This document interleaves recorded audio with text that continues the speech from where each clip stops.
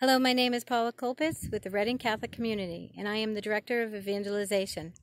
I'm standing here about 100 feet in front of the Pickering Lighthouse, which for about 200 years has offered safe passage for ships in and out of Salem Harbor.